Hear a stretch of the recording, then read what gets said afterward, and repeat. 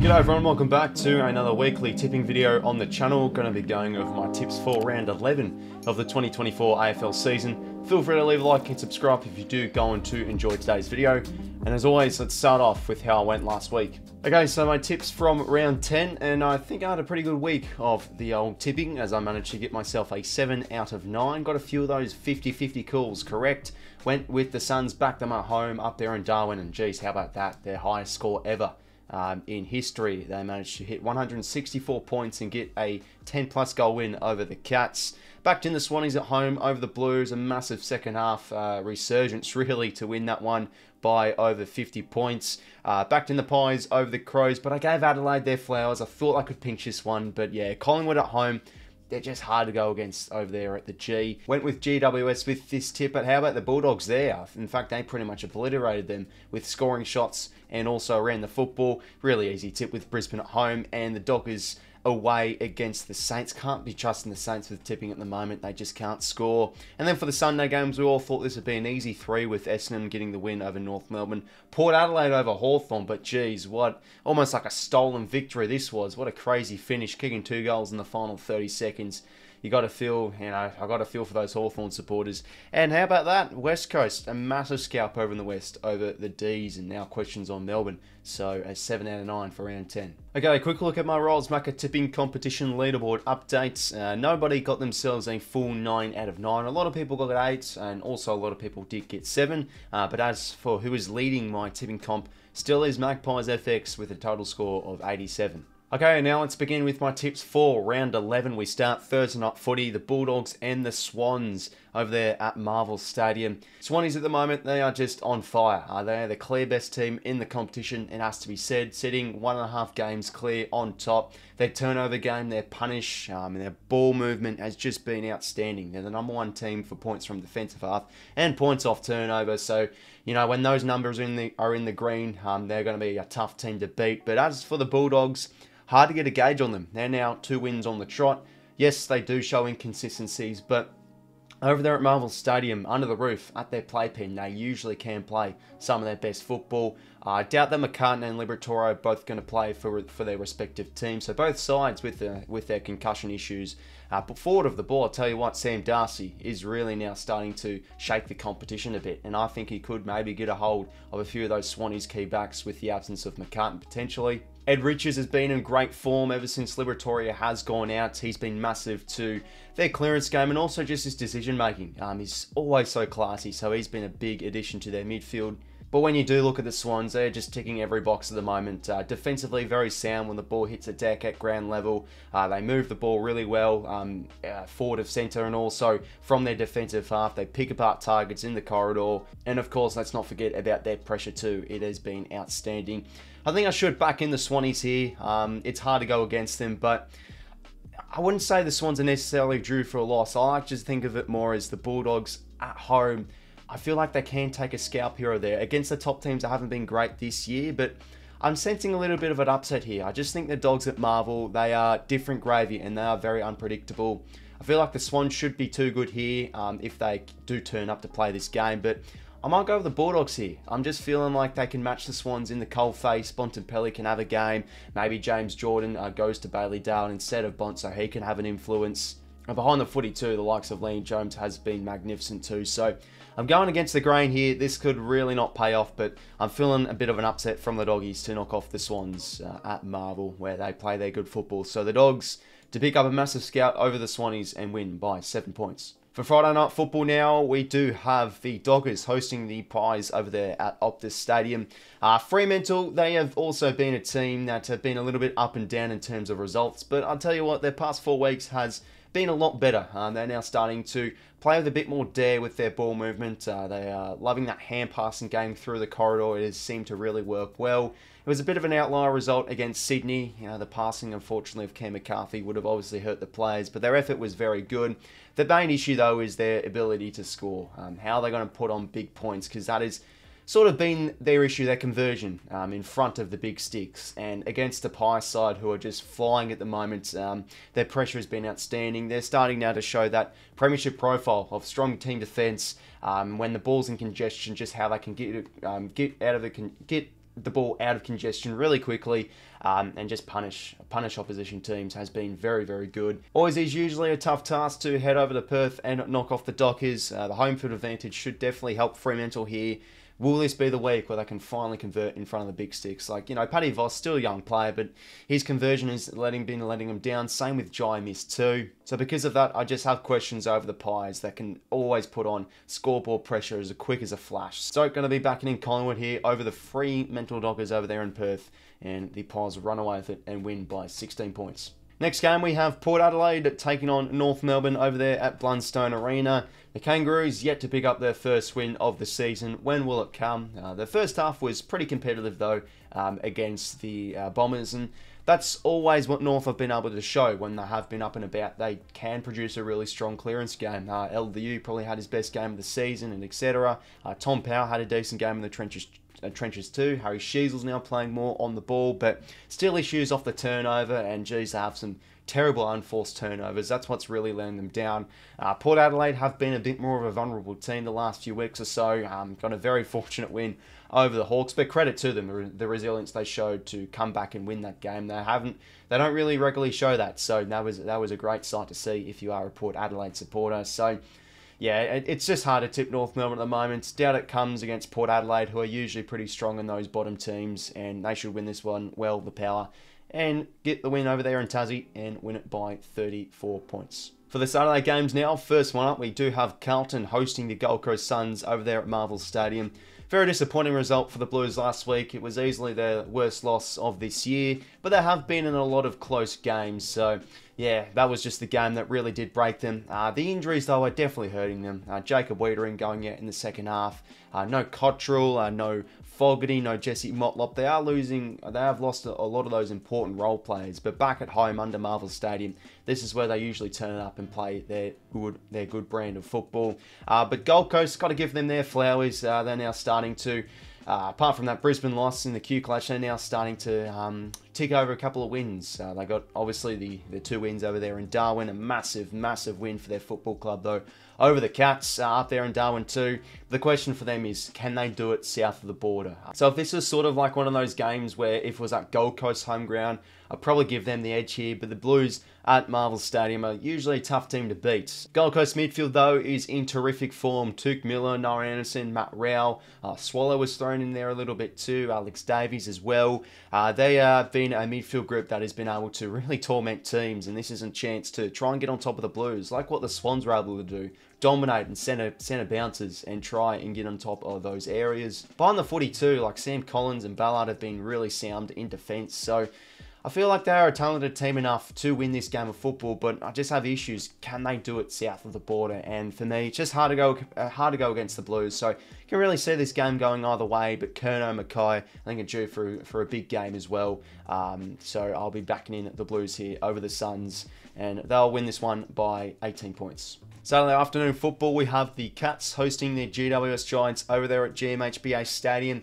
Interesting matchup this one. The Giants just have the wood over the Cats over there in Geelong. It's such an interesting matchup, this one. GWS just always seem to win in Geelong against the Cats. Both teams, though, off the back of 3 losses in a row. The Cats midfield is starting to get exposed a little bit, and as for the Giants, just they look really soft around the contest, and their defensive transition is really letting them down. And what's happened to their ball movement? It's just not shown much there too. So both teams definitely have their weaknesses at the moment. It's just a matter of who can bounce back, who can get on top. Looking at GWS's midfield, it has been out of form, but you'd think with that Giants midfield, they can really do a number on Geelong's with still no Dangerfield and etc. But as for the Cats, they still get over 100 points against the Suns. Defensively and their midfield, they were eaten alive. I mean, Tom Stewart was well negated, but still how they move the football was very good against the Suns. So if they can somewhat replicate that and back at home in Geelong, if they can really get their ball movement going. I don't know if Jeremy Cameron's going to come back in, but if he is, he's going to be a massive inclusion. So might just back in the Cats here at home. But we say this every time with this matchup. The Giants always seem to get up. But just with how both teams are going at the moment, if the Giants were in a bit more better of form, and look, I think they're due for a bounce back. This could be the game where they could get the win here, could get on top of that midfield. And look, 𝐬𝐿𝐴 𝐻𝐿𝐿 forward to centre has been fantastic too. But I'll back in Geelong, given it's at home, and yeah, they do move the footy really well. So yeah, the Cats will pick up the win here over GWS. Probably a game that has a lot of lead changes, but the Cats will call home in the fourth quarter and win this one by 13 points. And Saturday night football here, we have the Tigers hosting the Bombers over there at the MCG. Dreamtime game, this one is always a great sightings to see pre-game, of course. But as for the Tigers, geez, have they really dropped off the last few weeks? The injuries are now really starting to take its toll.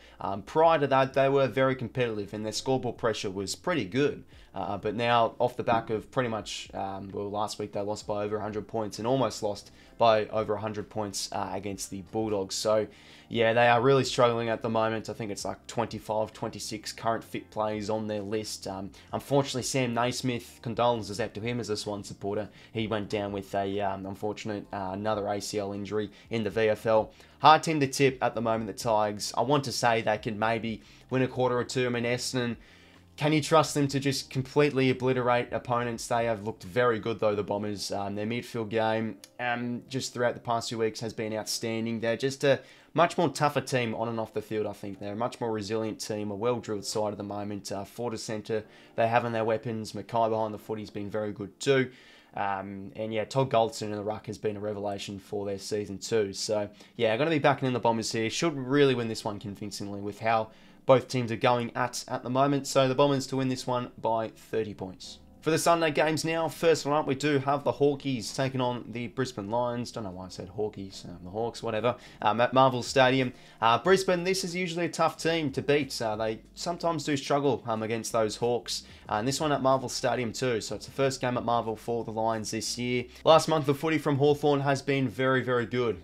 You know, their ground level game and their pressure and their ability to win contests around the ground, especially in and under, has been very good. John Newcombe and Connor Nash and 𝐻𝐿𝐴 are now really starting to show promising numbers, and Will Day, he's now, I think, off the back of a very good game, so he should really improve with match fitness. And they still have, I'm pretty sure, Jack Scrimshaw and also James Sicily to come back into the team. As for Brisbane, though, I think whenever you look at tipping, they are usually the better team on paper, and they are definitely here against the Hawks. So away from home, they really should find a way to win this game. The midfield can really get on top, you'd think. The likes of 𝐿ochie Neale, he's been in really good form the past few weeks, and Josh Dunkley as well in the trenches. Pretty sure they are going to be without Eric Hipwood, though, so it's the likes of Joe Daniher and especially Logan Morris to now have another game in the first and see what he's got. He's had some nice cameos the past few weeks. Kyle Lohmann as well, off the back of a career high 5 goals. And I'm also pretty sure that Zach Bailey's going to finally make his return from injury. So that's a massive inclusion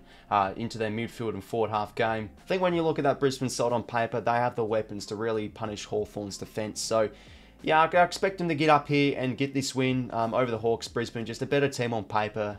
Behind the football, Harris Andrews has looked very sound too, and a confidence-boosting win for sure over the Tigers. So, yeah, I think Brisbane should win this game, but I might go the upset here with Hawthorn. They've just proven me wrong the past couple of weeks. I mean, I have said, though, I think Hawthorn will get better as the season progresses, and they'll start to see the wins, but they're just a tough team to play against, I think, at the moment, the Hawks. The ground levels game's been very good, and they are just playing some great footy at the moment. And look, off the back of that Port Adelaide win, I think they'll be Port Adelaide loss. Sorry, I think they'll be pretty angry, and I reckon they can knock off the Lions here, which can be a bit of a vulnerable team. So yeah, Hawthorn, I reckon, can win this game, knock off the Lions, and yeah, really get on top of that midfield battle. And yeah, just put them in their shells a little bit. So yeah, Hawthorn, maybe like a fourth quarter, I reckon like a fourth quarter sort of resurgence, and we'll get over the top of Lions and win this one by 9 points. Then Sunday afternoon football, we have the D's hosting the Saints over there at the MCG. As I've been saying the past few weeks, I still think St Kilda's effort in their running power has been pretty good, but geez, what's let them down is just their execution forward of centre. Like, it's been terrible, like just so disgusting to watch. Their slow build up, yes, they do like to control the football, and they did that last year. It's just that they were able to play a little bit more faster, and even the start of the year too, they were able to really get it forward of centre quickly and hit targets, win contests at ground level, and just kick some lovely goals too. I really think though they have missed Jack Higgins and also Dan Butler. Their forward pressure has really let them down.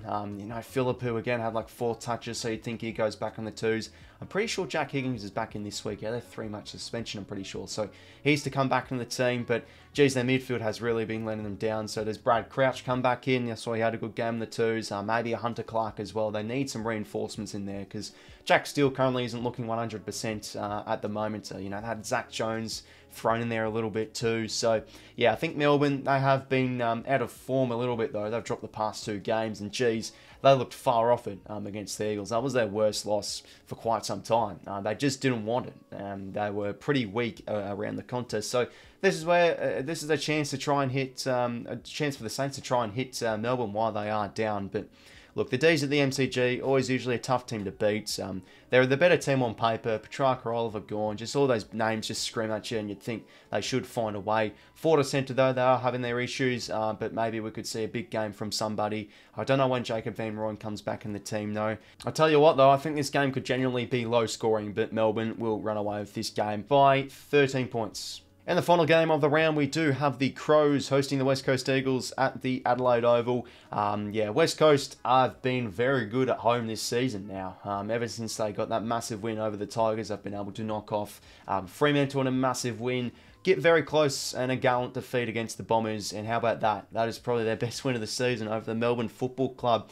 Just such an entertaining team to watch at home at the moment. Their clearance in their midfield game has been excellent. Of course, led by Harley Reid. Some of his individual brilliance has been outstanding to watch. But forward to centre too. Like with Noah Scrallan, Jake Waterman is having a career best season. Behind the footy, McGovern's been very good in the air too. Duggan's been composed at halfback. A lot of veterans are really gelling together nicely. But how do they go away from home though? Because they have yet to pick up a win away from home this season. I think Adelaide at home are just always a tough team to beat regularly, and this should really be a win coming down Adelaide's way. But, you know, for West Coast, they've been able to challenge good teams in the clearances, so could they get on top of the centre bounce and also the stoppages? There may be a good chance to lead at like half-time, let's say. But, yeah, Adelaide, they'd be definitely filthy with dropping that game against the Pies. Scoring issues was apparent last week, though. But, you know, their ability to move the football has been much better the past month or so. And I think at home at Adelaide, they should really do a number on West Coast. Try and get on top of that midfield. And, you know, like Jordan Dawson and also Saligo's been in good form also in the middle, though. Isaac Rankin out with the hamstrings. Really going to hurt them, though. But the Crows should be too good here over the Eagles. Questions on West Coast on can they win away from home. So Adelaide at the Adelaide Oval, always a tough team to knock off. So the Crows should win the final game of the round, knock off the Eagles here, and win this one by 26 points. So everyone, they were my tips for round 11 of the 2024 AFL season. Let me know what your tips are going to be down below in the comments section. Always love to hear your people's opinions. Hopefully you did enjoy today's video. Make sure to leave a like and subscribe if you did go on to enjoy. And until next time, I will talk to you later. See you later, fellas.